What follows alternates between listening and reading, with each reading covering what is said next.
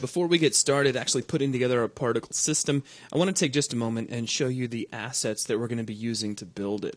I'm going to open up the content browser, and currently I'm inside the particle demo package that I've put together. This has a few textures and a few materials. Here's the first texture. It is just a picture of 4 pieces of fire. It's divided into a 2x2 grid. Pretty easy. Next we have the smoke texture, which is a similar thing. It's just with 4 puffs of smoke, and we'll be using each one of these puffs individually in our particles. Now let's take a second and look at the materials as well. First we'll start with M_fire, which will be the material we'll use for the flames. And let me show this actually on a plane, because it'll just be a little easier to understand what it is you're looking at. First off, notice that the actual material node is set to a blend mode of additive, a lighting model of unlit, and if we scroll down, you'll notice that used with particle sprites and used with particle sub-UV have both been activated.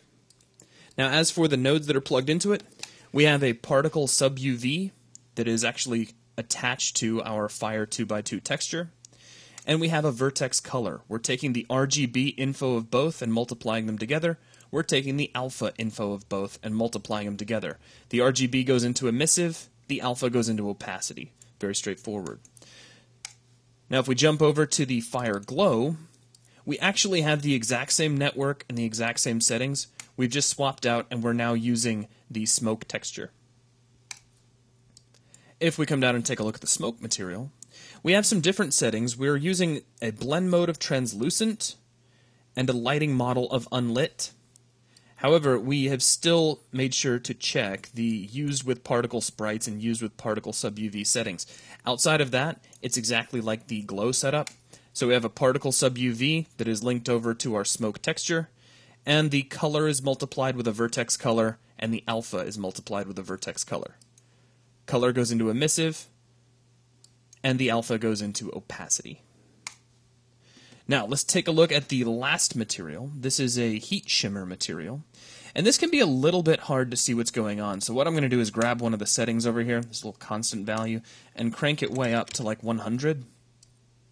And if you take a look over here in the preview window, you can really see the result now, how it's distorting the background.